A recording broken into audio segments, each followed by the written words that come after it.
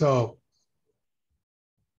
two announcements. One is that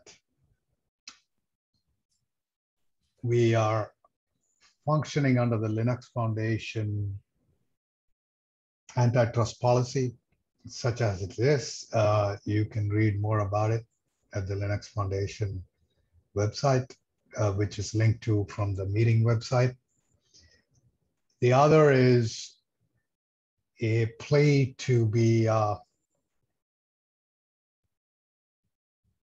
have the proper code of conduct, which is basically do not be disagreeable even when you're disagreeing. I mean, that's in a nutshell what it says. Plus, giving people an opportunity to talk, other people opportunity to talk, especially when you're questioning the presenter. And today's presenter is Stephen Phillips, who's no stranger to us. He has been here before. At that time, he was talking about DXCD, or DCash, which is a central bank digital currency that is actually in production or in pilot, at least, in contrast to people who just keep talking about this stuff. So that's a plus. So I know that smaller jurisdictions are the ones who have, created most of these, but some big guns are going to hit this space. China, as we know, and India has started its rollout. Maybe later this year, they are coming out with the pilot. There's going to be Turkey, and Stephen is well placed to talk about this. So he will guide us through the architecture, problems, and promise, most of all, of what it means to have a central bank digital currency in play. Thank you. And Stephen, please start your presentation, and we will ask questions when we have a chance later. Thank you. All right, thank you so much for the introduction. So as Vipin mentioned, I did speak a few months ago where I did a presentation, and there were a number of interesting slides on that presentation. I encourage the audience to visit that presentation. There, I talked about the architecture of Bitt's technology, and it was prior to go live in the Eastern Caribbean Currency Union. This is the oldest currency union in the world that now has the DCash, the digital EC dollar, live in a pilot. So I do encourage the audience to revisit that presentation. There's a lot of background information there. So for today, I want to begin with a brief background on Bitt. This is the fintech company that I'm the vice president of special projects with. And from there, we will talk briefly on the problem that the digital currency was developed and designed to solve. And we want to get to the lessons learned from bringing DCash, this CBDC, to market, and talk about some of the key lessons that we learned and some of the things we might do differently, et cetera, as we progress and deploy in new markets. So I begin with a brief background on Bitt. Bitt was founded in 2013. In 2016, we were the first company in the world to digitize a national currency on blockchain. And that's the synthetic CBDC at the time. And we had the support of the central bank governor and the minister of finance. This system is still operational today and continues to grow. We are integrated with the largest bill payment processor in Barbados, and also major telecoms for added value to users and online payments. Since then, 2016, we've continued to evolve our digital currency management system to enable central banks of all sizes to digitize their national currency. The Bitt DCMS digital currency management system includes the necessary applications for all major stakeholders to transact in digital currency. So that includes central banks as the monetary authority, the financial institutions, merchants, businesses, and also consumers. So it's a two-tier system that we have currently. And most central banks globally are configuring their CBDC deployments in the two-tier fashion. So Bitt was key to the development and successful launch of the central bank digital currency pilot within the Eastern Caribbean Currency Union, and that is managed, and the monetary authority there is the Eastern Caribbean Central Bank. This technology, this new digital version of the EC currency went live in March 2021. So we're just about at the 6-month mark. A good time to revisit this audience and talk about some of the lessons that we've learned in those initial 6 months since go live. So we've currently deployed, thinking specifically about the DCash deployment, we are currently deployed in 5 territories, and we are due to deploy in the additional 3 territories that make up the currency union, a total of 8, and that's planned by the end of October at latest. So with this project and our other ongoing projects, we, Bitt as a company, plan to be in 3 continents by the end of Q1 2022. And as Vipin was mentioning, we also just recently were awarded a contract for the giant of Africa, Nigeria. So that's a very big player, the largest economy in Africa, that's also making a move towards CBDC to address problems that they experience within their economy. So let's talk more specifically about the digital Eastern Caribbean dollar and the lessons that we learned there. It has been a significant, innovative, and proactive step in the right direction to address problems of high cost and payments inefficiencies within the oldest monetary union in the world. And that union, again, is the Eastern Caribbean Currency Union, made up of 8 territories within the Caribbean islands. According to data from the ECCB, Eastern Caribbean Central Bank, outgoing regional transfers can cost anywhere between $30 and $63 per transaction. And final settlement of checks, card payments, and wire transfers can take up to 3 days. So as you can see, there's a lot of inefficiencies and high cost within the Eastern Caribbean Currency Union for making payments and settling transactions. And this technology that we have worked with the Eastern Caribbean Central Bank to provide is meant to address a lot of those problems by providing instant payment and settlement, as well as reducing costs significantly for these transfers, as well as addressing additional issues such as financial inclusion for digital payments, and generally making it easier to transact for merchants, etc. So lessons learned from bringing the CBDC to market. So here is where I move into some of the things that I can share that we've learned along the road that we will definitely take to our additional deployments as the company continues to grow and succeed. So when considering some of these challenges of launching a CBDC, it's almost automatic to assume that these challenges will be technical and operational.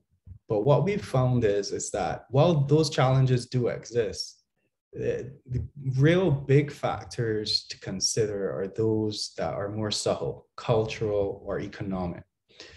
Logistical go-to-market challenges, especially in a world where there is a global pandemic, also presented some challenges for us. And it's important that you address these challenges head on to ensure a successful CBDC launch.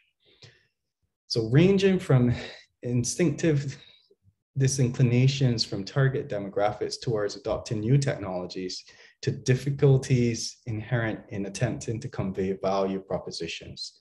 So in this particular demographic of users, there is a natural disinclination for new technologies, especially around those to do with finances. We have, in some of the territories, aging populations, individuals who want to see things written in a book, etc. So launching a novel technology such as the CBDC did present a lot of challenges. So one of the first lessons, well, the first lesson I'll touch on is the fact that communication is key. Being able to communicate clearly and succinctly the value proposition of the CBDC is not enough. While it's important, it's not enough to drive adoption. These propositions need to be tangibly and comprehensively conveyed to prospective users and their target demographics.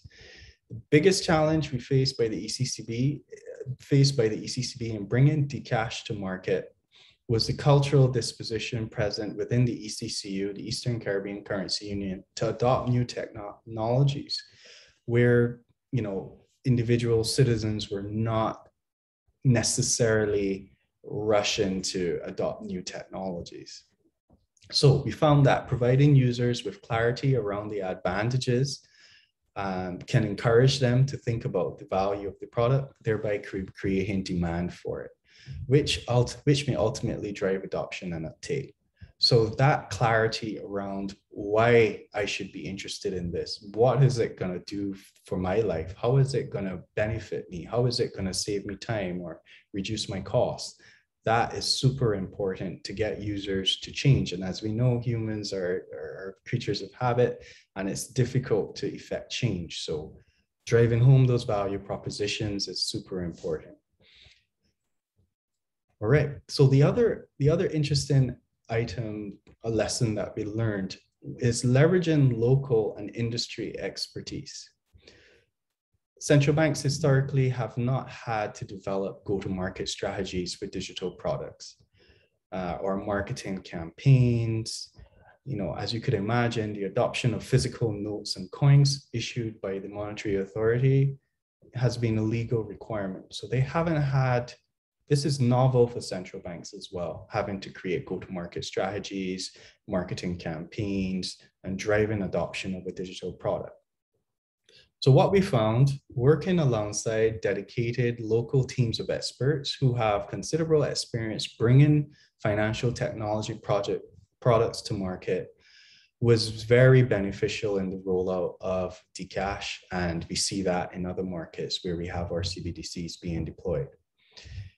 But it will also be essential in ensuring that the network and associated applications are well received and well used by the target demographic. Drawing on domestic expertise to incorporate regional, cultural messages and tactics is also very important. Gaining insight from these experts and involving them in the rollout of the strategy in the jurisdictions can help ensure operating experience is leveraged and successful behaviors are considered and adopted. It's therefore important we have a diverse team to help with the rollout for a CBDC. So those individuals, again, who understand the market very well, they will be critical, and those lessons that they can bring to the table about what works, what doesn't work, how to communicate effectively to the target demographic, very important to ensuring that you can hit those key performance indicators for success. Central banks should also consider involving local payment service providers to participate in the CBDC deployments. Having well-known payments applications integrate with a CBDC network has the potential to provide quicker adoption and easier onboarding for customers who are already accustomed to sending and receiving money using their given payment service provider's application. There will likely, however, still be marketing efforts required on behalf of the central bank, but it would revolve around areas better suited to their expertise, such as education, improving financial literacy, economics, and assurance. as opposed to having the central bank drive user adoption. So in many cases, the consumers wouldn't even be aware of this. They would be using the same application. Go ahead. Do you have a presentation that you're looking at, or is it, Just notes, no presentation today. Okay, thank you. All right. Yeah, where was I?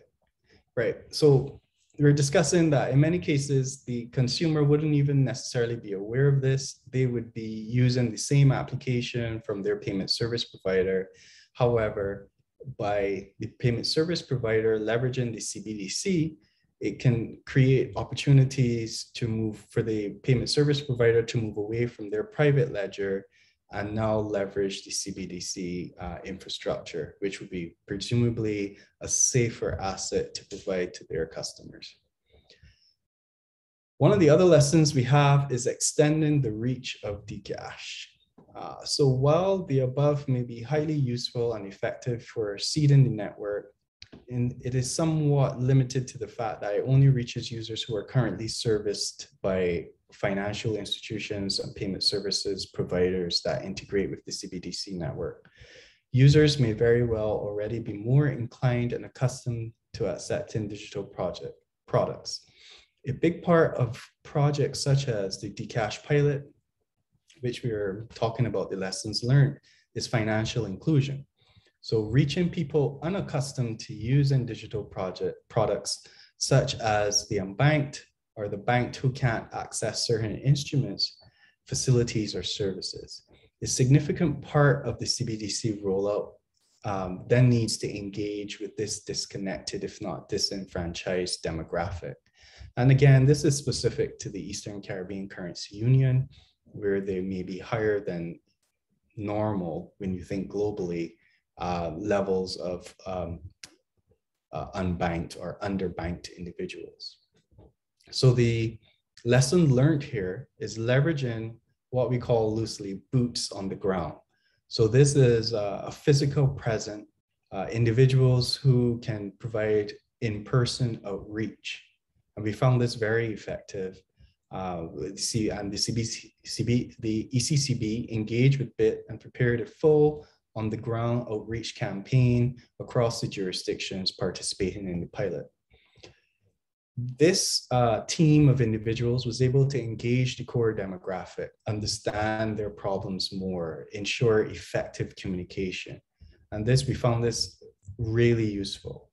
While social media, digital marketing can have an effect, however, it didn't really fully resonate with this population. We found that the value of in-person visits and physical outreach was very effective.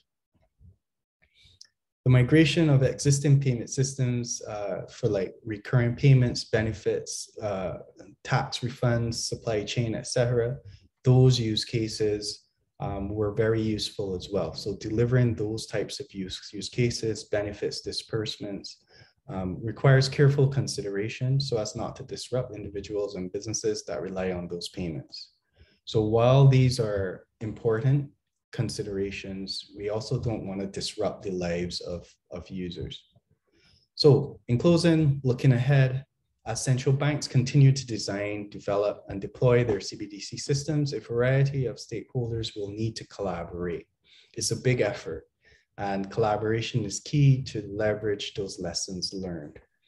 Those with extensive knowledge about the local economy, culture, and financial system will collaborate with firms who have the expertise in rolling out digital payments products and services, who will in turn collaborate with the central bank and the regulated financial institutions and payment services providers in the financial system. It is important to keep in mind that the economics need to be sound for the financial institutions and payment services providers to also offer their services that leverage the CBDC infrastructure as well. All right, thank you so much. Thank you. Now is the time for your burning questions to be asked and answered, hopefully by Stephen. And I encourage you to engage. This is a open forum, and anybody can ask questions. Anybody can talk to us all. Please, if anyone has questions, please do ask.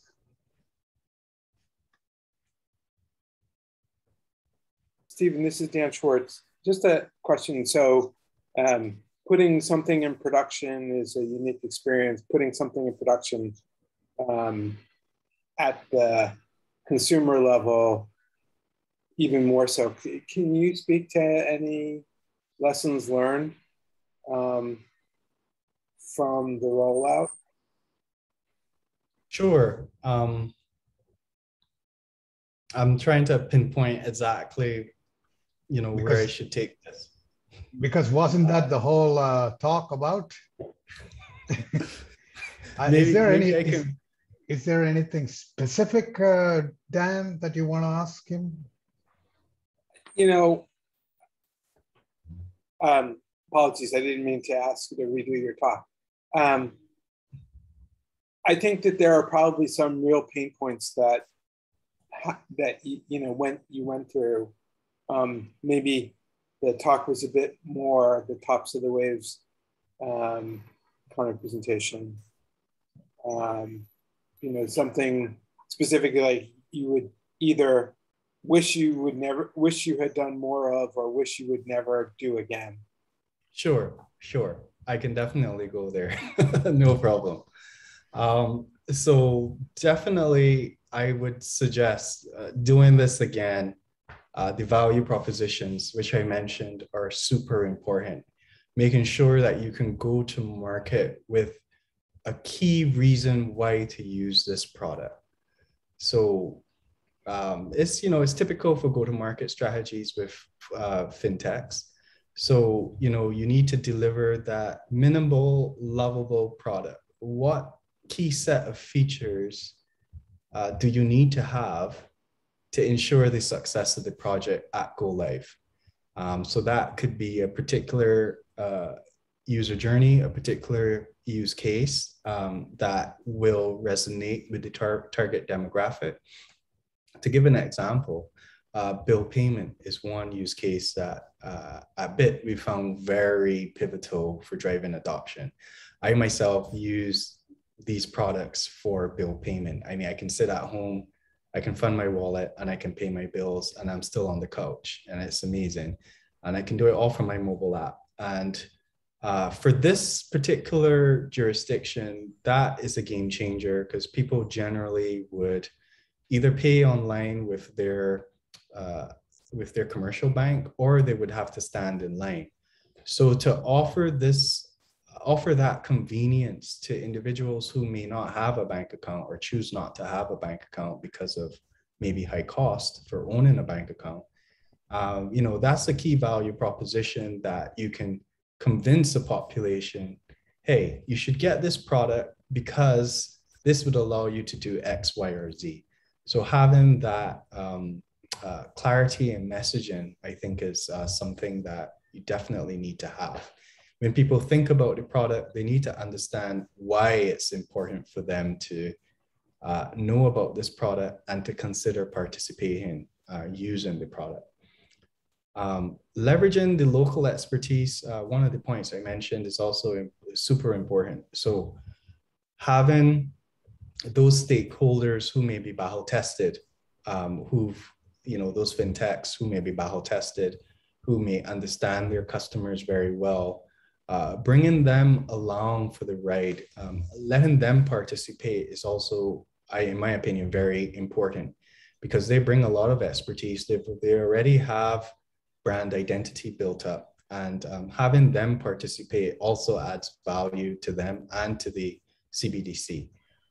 Ideally, you want a very inclusive ecosystem where different participants like fintechs and payment services providers can leverage the CBDC infrastructure to provide a safer asset than a mobile money token or a private or synthetic CBDC.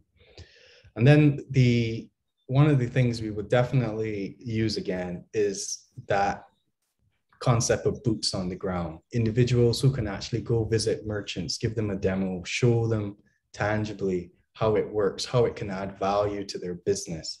That's also super important. I mean, you can watch an ad on YouTube, you can see something in the press, in the paper, but until someone brings it to you in a way that you can absorb it, you may have problems adopting it. It just seems like something out there in the ether, but having that person bring it to you and show you how it can add value to your business, how it can transform your business with maybe e-commerce payments or reducing the need to have physical cash and to manage physical cash. These types of in-person outreach are, I can't overstate it enough. People may have some technology hesitancy, and having someone face-to-face to break it down for them, I think that's super important in this jurisdiction. It may not be the case in all jurisdictions, but these are some of the lessons that we will take with us as we move to other jurisdictions. I see a hand up. Brad, yeah. Thanks for doing this and hosting the call, taking these questions. I just had a few questions. One, you didn't really talk about like what the startup cost is for the central bank to develop and deploy the system. I'm just curious about that. Also, from a volume or a payment volume perspective, or just even if you can comment on the level of engagement you're seeing across the 5 territories with the Eastern Caribbean Central Bank that you've already deployed. And then lastly, I'm curious, like what is the ongoing cost for any central bank that manages the digital currency? Does Bitt charge like a percentage of transaction processed or a small fee, or how does that work? Okay. Well, as you can imagine, this is all very sensitive information. So I'll be very careful here. So this technology is provided to central banks through licensing. The deployment is owned and operated by the central bank. So it's provided to them through licensing. With regards to the level of engagement, the volume of transactions, it's been steadily growing. As you could imagine, the global pandemic, COVID-19, that has really driven adoption aggressively. Businesses now want to do more online. They want to learn about it. E-commerce solutions play a big role, especially in the Eastern Caribbean Currency Union, where traditional e-commerce solutions were generally prohibitive. You needed to have a bank account and you needed to have a large deposit to gain access to the Visa, MasterCard gateways. So having a local infrastructure, local in quotes, a local infrastructure that can facilitate e-commerce payments was also pivotal in driving great adoption. And again, having those specific use cases, being able to pay your bills, being able to purchase online using the e-commerce solution that we provide, these are super important for driving adoption. So the pilot in this case has limits around adoption. The central bank wants to use this period to test. So it is a pilot by invitation only. And we are definitely hitting those numbers with regards to merchants. We are oversubscribed with merchants at the moment and consumers as well. So it's going very well. Transactions still need to see some improvement, but the ECCB is looking to address that with a broader marketing campaign. So it's not as great as we would like to see it, but it isn't bad and it's going very well. I hope that answers your questions, Brad. I was just asking that as you go forward, you license, I guess, your digital currency management system. Is there an ongoing role financially that Bitt has with the central banks? Yeah, there is opportunity for ongoing role for maintenance and support of the system, as you could imagine. So we will continue to upgrade the system, deploy new features as the central bank would want. So yeah, there's definitely an ongoing role to keep support for the system ongoing. And just one last question. I know there's a lot of activity. I saw that you guys are in the final 15, I think, in Singapore. Yes. Can you comment more about, you mentioned earlier, China and India are considering systems. Are there any other countries you'd identify as that people should watch to see what their pilots might look like and areas where you think it has a good opportunity?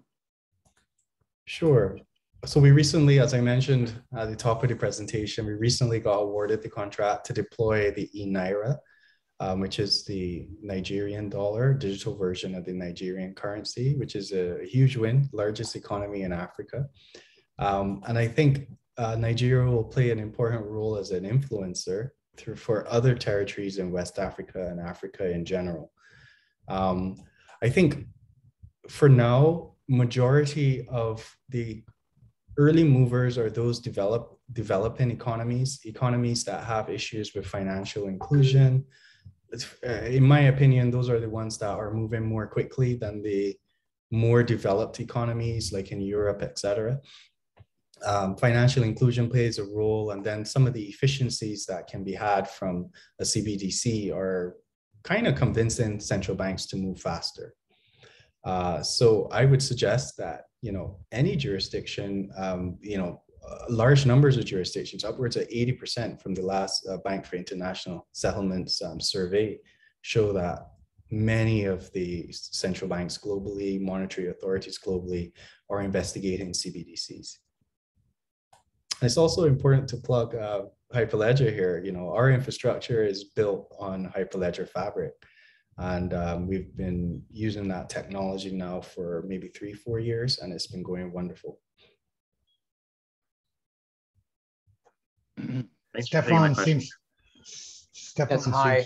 Thanks for the presentation. Very interesting. One question I have is, does the solution you are presenting, does those solutions work offline? Because we're looking at this from a European perspective, and of course, and basically we seem to come to the conclusion that if you really want to have a cash alternative, you need to have something that works fully offline. But then the question is, how do you implement AML KYC checks offline as well? So I was wondering if you could elaborate a little bit on that offline topic and functionality, and how does offline works with Hyperledger or DLT technologies?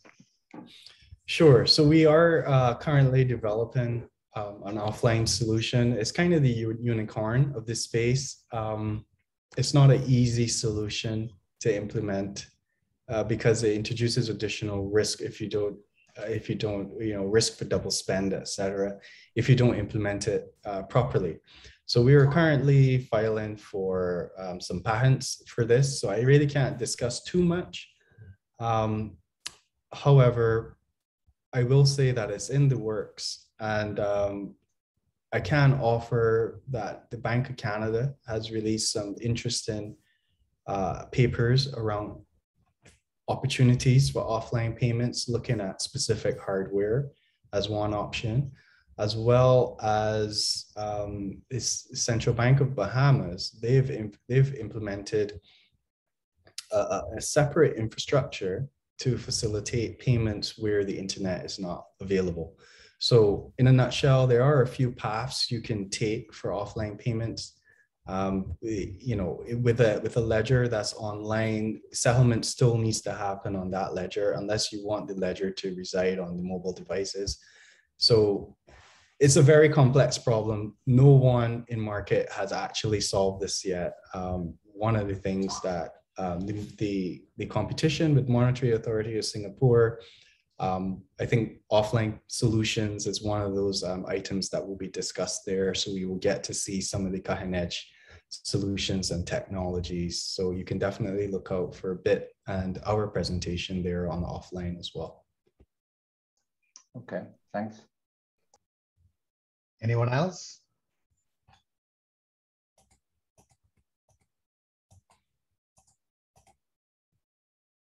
I guess it's my turn now.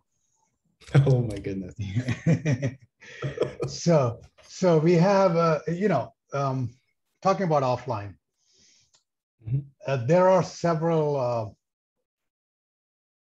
let's say, strategies to deal with this. The Chinese seem to have a strategy to deal with this, which is a multi-pronged approach with limits on the wallets and tiering of the wallets.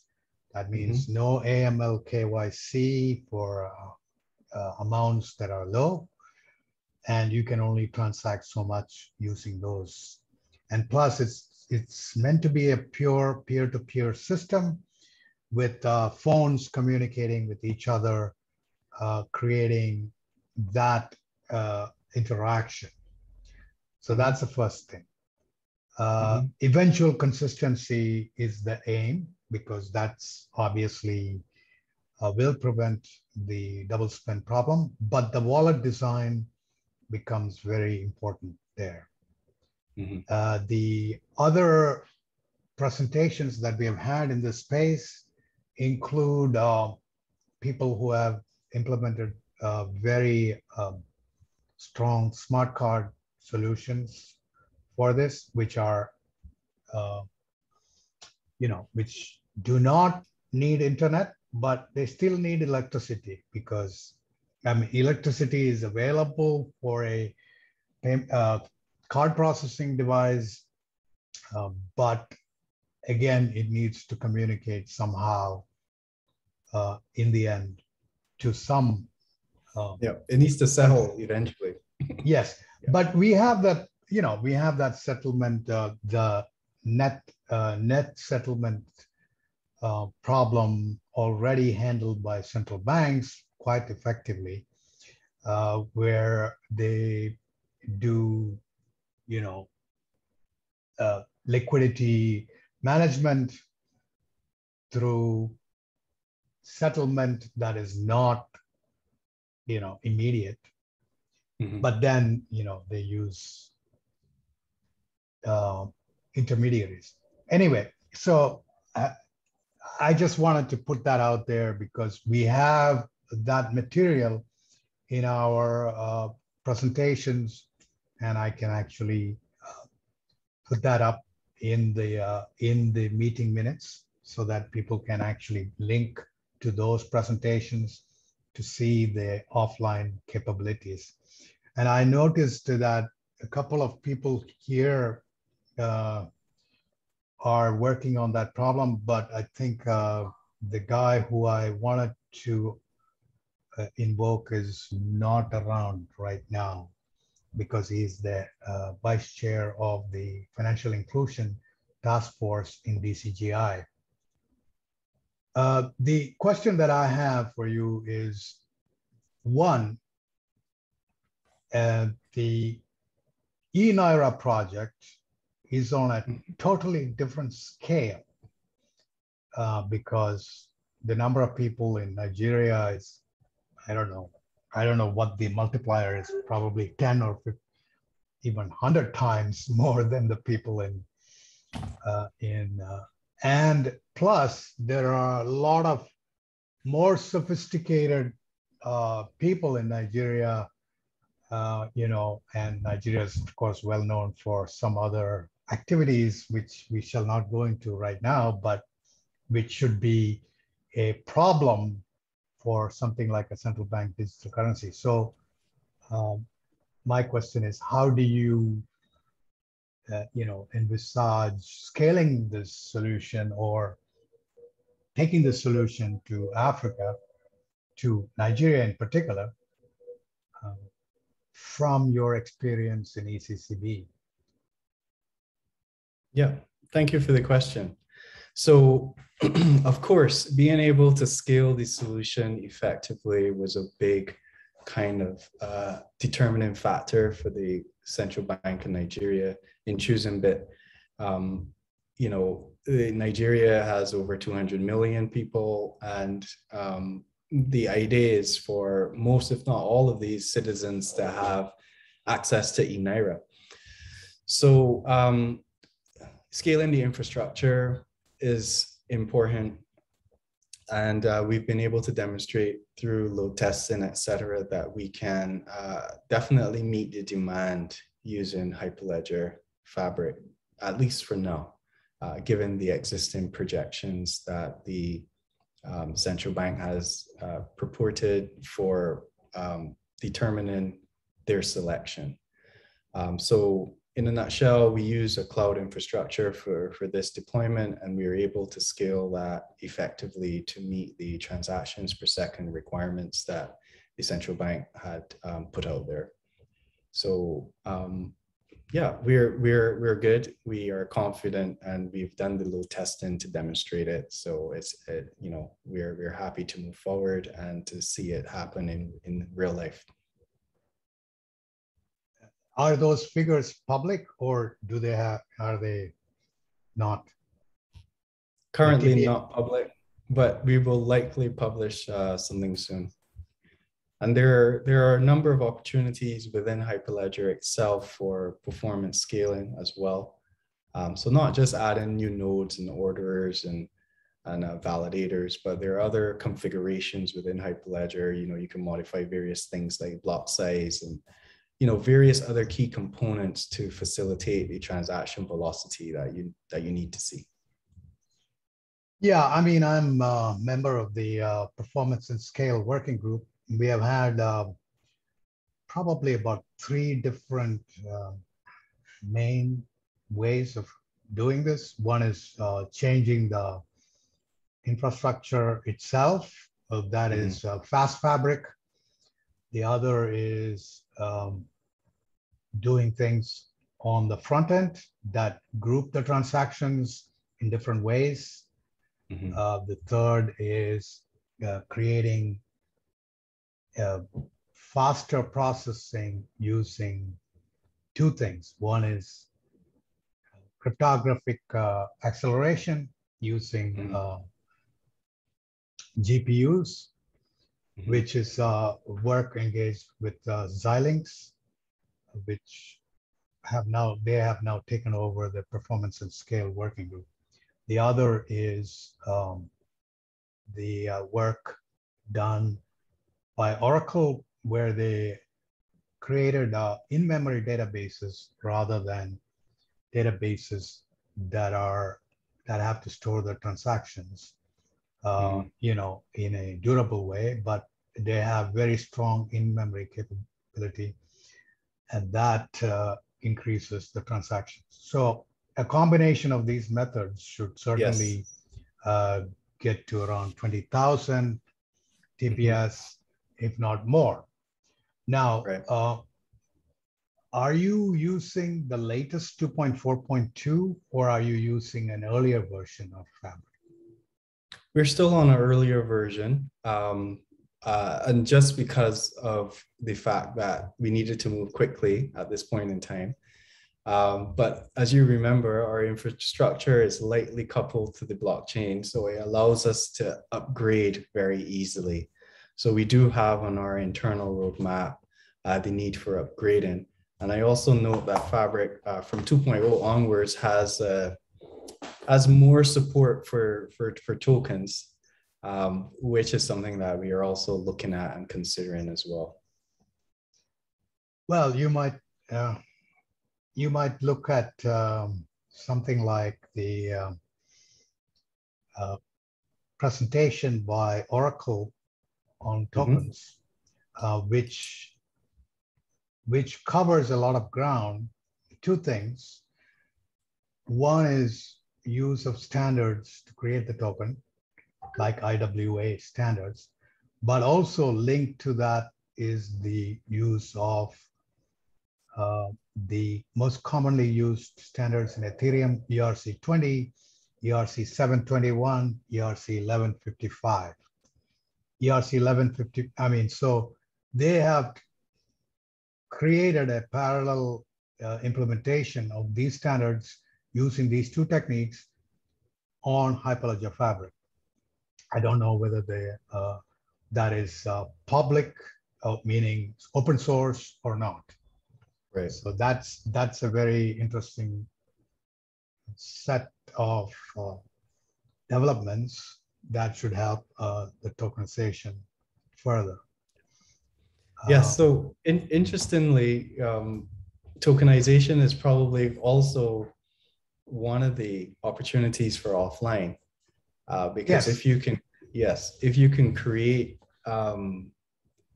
or without saying too much, if you can find a way for your CBDC to become a true bearer instrument, and if you know what I'm saying, you know what I'm saying, then that really advances the opportunity for offline payments, because you're literally transferring value from phone to phone. And that's one of the areas that we're investigating as well. Well, eCurrency claims that they already have that solution, and they are implementing in I think one of the central banks. Yeah, so they already have that. You know, I don't know the technical details because it is a closed source it's a closed source implementation. They do not make their internals known, which I think is a mistake in most of these implementations, because open source have been shown to be less prone to attacks because there are more people looking at the code or whatever. You know, there are a lot of ways in which opening up that code allows researchers to deal with this important topic. And if everything is closed source, then you won't know until you've been attacked that you've been attacked. Exactly.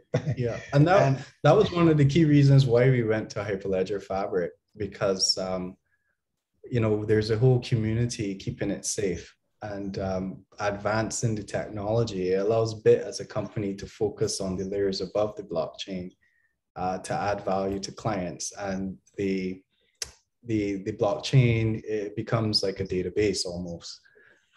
So that was one of the key factors for us as well, the open source ability.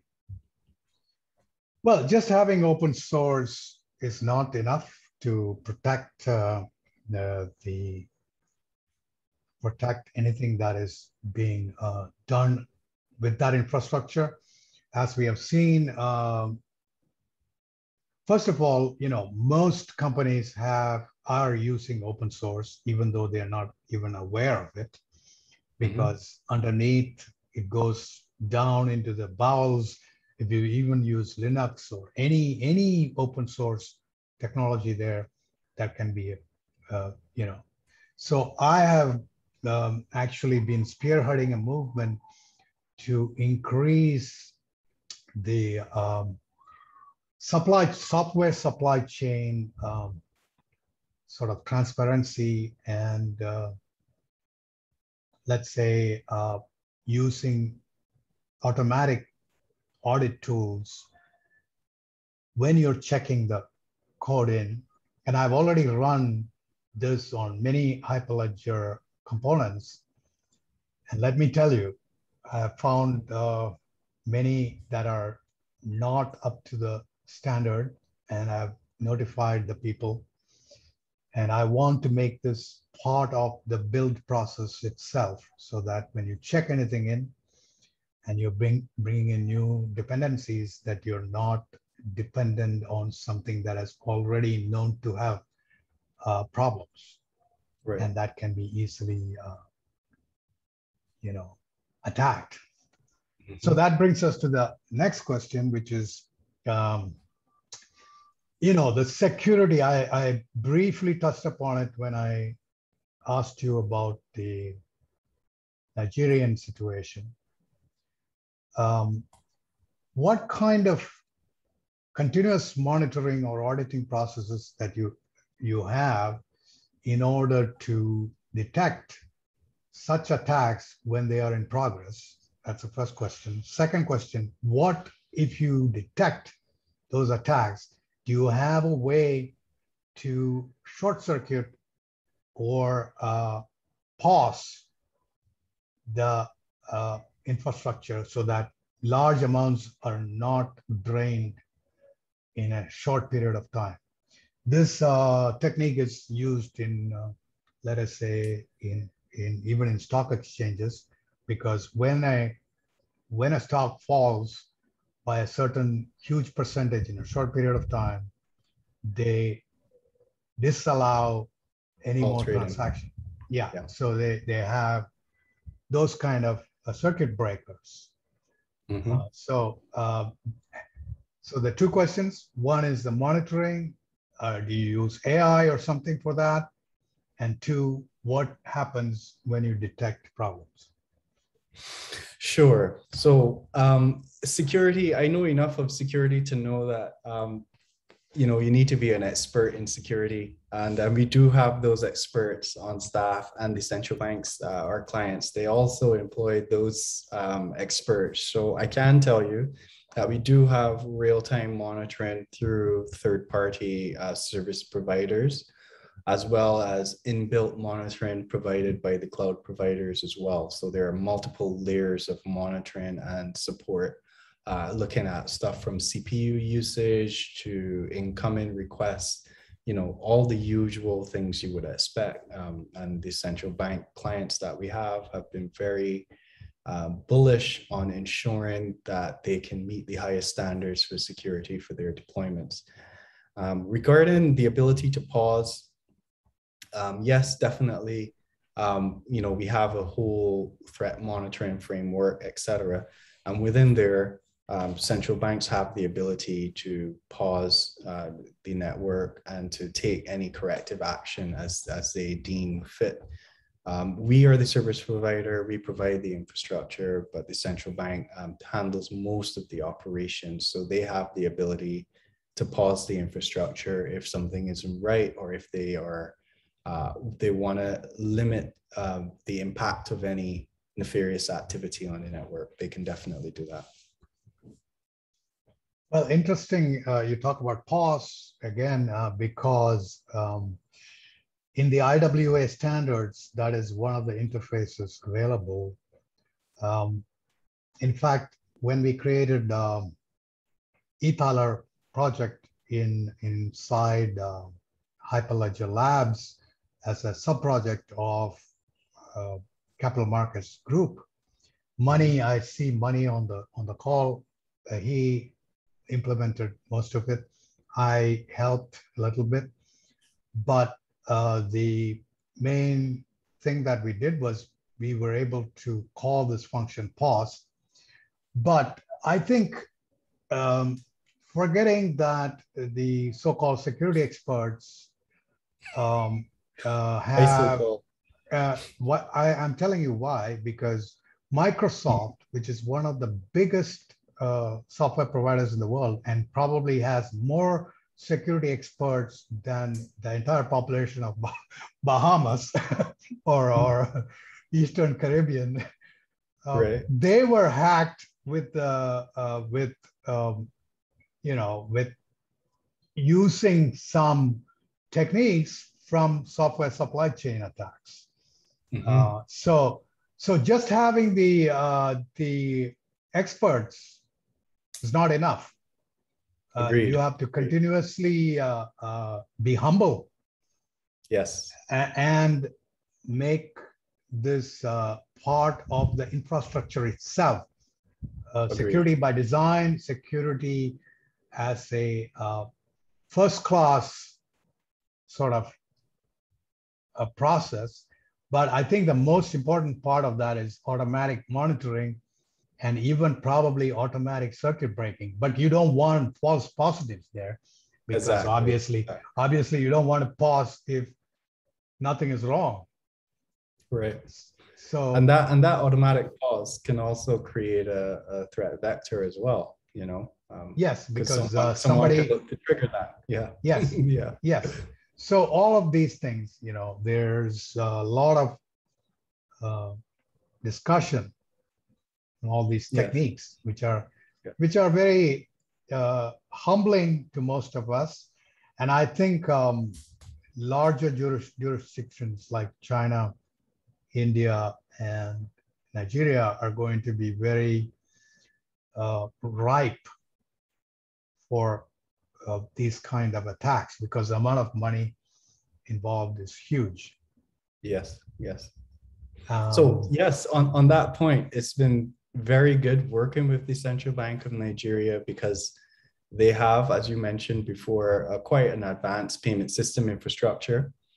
So they have been sharing some of the tools and mitigations that they have in place to help shore up the CBDC infrastructure as well. They've been coming with additional requirements and additional things that they see could be useful to help. And that's been very useful as well. Having that expertise from them, having had, they operate these payment systems today. So they are very familiar with how to protect them, and they do things a little differently. And it's been very interesting to learn from them about that stuff. Yeah, I mean, it's a collaborative game. Anyway, yes. We are coming to the end of this presentation. Just in case anybody else has any other questions, this would be the ideal time to ask. Yeah, thank you so much, Stephen, for joining us today. It's so great to hear about your experience and really hear about the lessons learned. Like we really, there aren't many live CBDCs. And so to hear from your perspective on how it's been going and what you would do differently next time is so valuable to our community. Maybe you could just finish it off with sort of what you see as ahead. What's up ahead for Bitt in the next year, and also just what, from your point of view, what you see, how you see the space developing in the next year or two. Sure. So for Bitt, I see more deployments. We have a healthy pipeline of clients coming down the line. More features, deeper integrations with existing payment systems and payments infrastructures in different jurisdictions. The second question was what? If you remind me. From your point of view, working on a live CBDC and seeing, all the different experimentations being done out there. There's the recent BIS speech from Benoit Cœuré talking about how central banks need to accelerate. So just kind of from your perspective, how you see this is going to accelerate in the next year or so. Yeah, sure. Yeah, so for me, I see the next year, probably we will see a lot more retail level cross-border payments. CBDCs to CBDCs. There's a huge opportunity there for innovation and reducing costs and driving value at the last mile. So consumer to consumer cross-border with CBDCs. I think that's something that we may see some additional progress on in the next few years as we see dependency on the US dollar. There's lots of conversation on reducing the dependency on the US dollar as a kind of a rail for cross-border payments. So being able to do atomic transfers between CBDCs is something that I think we may start to see some more of in the next 12 to 16 months. Awesome. Thank you so much. And we look forward to the announcement for the MAS challenge and seeing your project and the others that are using Hyperledger come out of that. So there's lots of news to catch up on and await very soon. Thank you so much, Karen. Thank you again. And hopefully we'll catch up in about 6 to 8 months to see how things are going. And what sure. I'd love to come back again and talk about Nigeria at some point. Yes, that'll be the next one. Great. Thank you, Stephen. All right. Have a great afternoon. Have a great day. You too. Thank you, sir. Bye, Vipin. See you. Bye. Thanks. Bye.